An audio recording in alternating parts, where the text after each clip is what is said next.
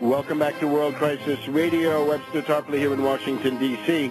I want to call your attention, as always, to my recent books, Obama the Postmodern Coup, The Making of a Manchurian Candidate, the entire story of how Obama got elected by taking those methods that had been used in Tehran 1978, the Philippines 1984, in Kiev, and in Tiflis, Georgia, in the earlier part of this decade, and bringing that all back home.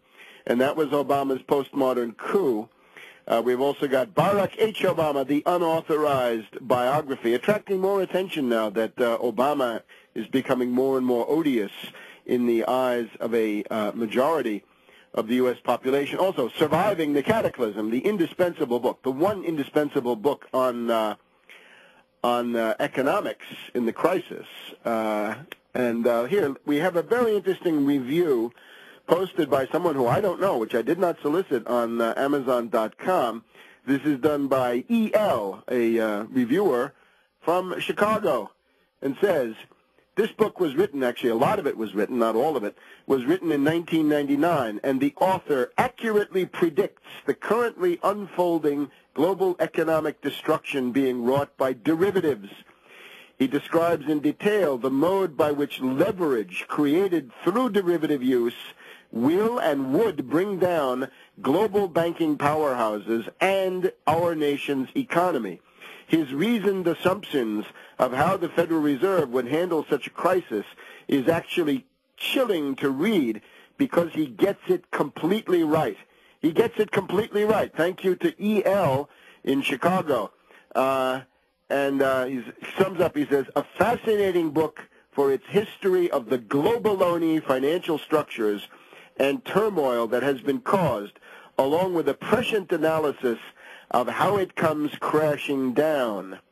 Great book. Thank you to E.L. of Chicago, whom I do not know, but it's good to know that people out there do read and that you get the idea of the book. The only thing I would add is the program. In other words, the big question now is to, of course, understand what has just happened. We've been through a derivatives crisis, not a subprime mortgage crisis. No, no, no. Not a crisis of greed. Not that the American middle class has unreasonable expectations. No, no. But derivatives, derivatives, derivatives. And, of course, the big thing now is the program to get out of such a depression. And we'll be talking about that various points in today's broadcast, but it can't be a reactionary Republican program. It can't be some version of the Austrian school and the Chicago school, because they have helped to cause the crisis.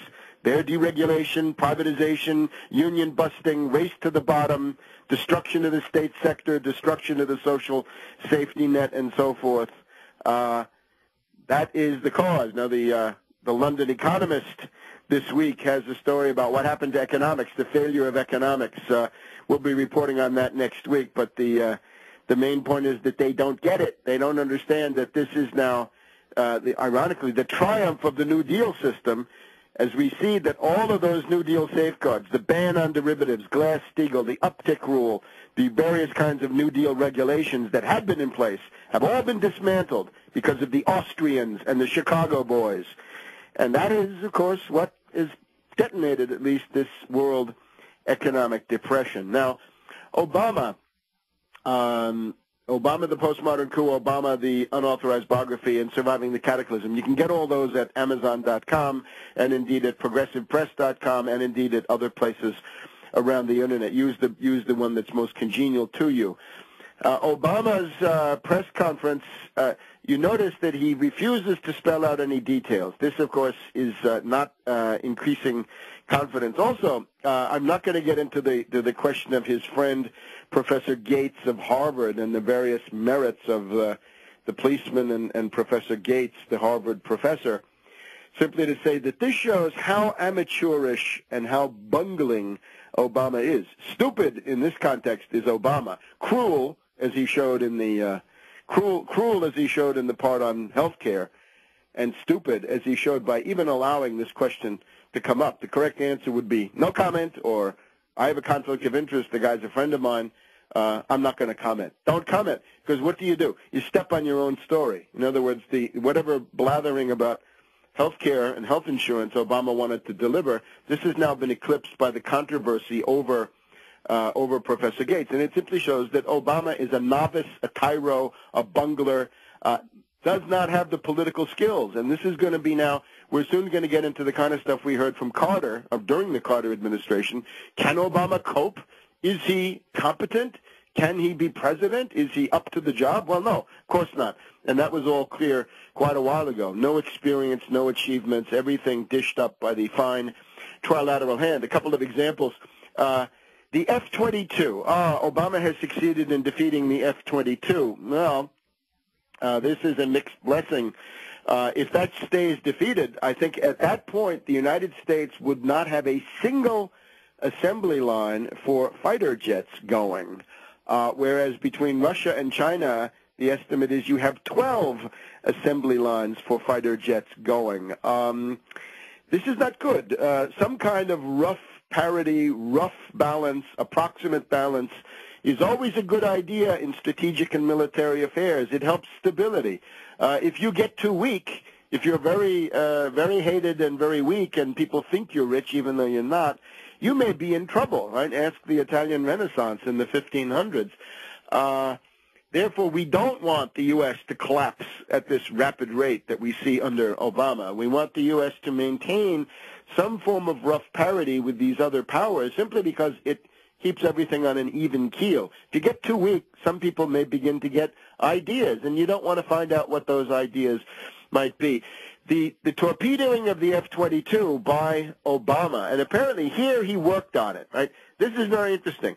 For card check on the unions, for the cram down that he's now abandoned, Obama didn't lift a finger. For the F-22, it looks like he did some arm twisting and he made some phone calls. Now, Carter did the same thing. Carter's ban of water projects, the various kinds of dams, locks, sewage systems, water systems that Carter destroyed during 1977 is one of the things that poisoned his relations with the Congress. So Obama is now in the process of poisoning his own relations with the Congress, even as relations with the Pentagon have been largely poisoned because of the brusque and insulting way that Obama dismissed General McKiernan, the military traditionalist who had been running the show in Afghanistan, and put in the utopian terrorist controller, General McChrystal, who is documented in the New York Times as having been a torturer, somebody who set up 15 torture stations in Iraq, according to the New York Times. So as a result of this, Obama has alienated the Congress.